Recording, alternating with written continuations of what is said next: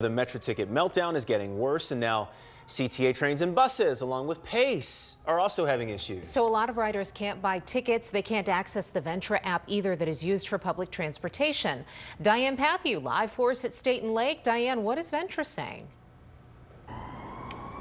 It's interesting, Tanya and Terrell, because not all riders are necessarily experiencing problems, but Ventra did warn everybody that they could. So we've had more problems for commuters this morning. We've watched as some folks tried to load money onto their Ventra cards and they got nowhere.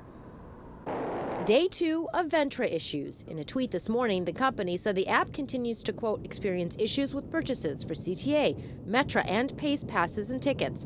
Riders unable to make purchases will be accommodated by transit personnel. It all started with a new fare structure that took effect yesterday. Things never really got any better. It just doesn't always scan that I have money on there. I know it does. A little frustrated just because, I have to take it to get to work, and if I don't show up to work on time, then that's on me. Today's problems didn't just affect CTA, but Metra and Pace, too. When I came down here to come to work, it wasn't working.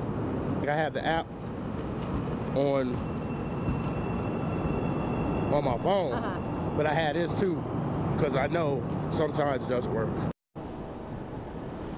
Ventra says they're continuing to work on the issues and they're continuing to try and fix them as quickly as possible. Watch breaking news on YouTube. Subscribe to ABC 7 Chicago Eyewitness News.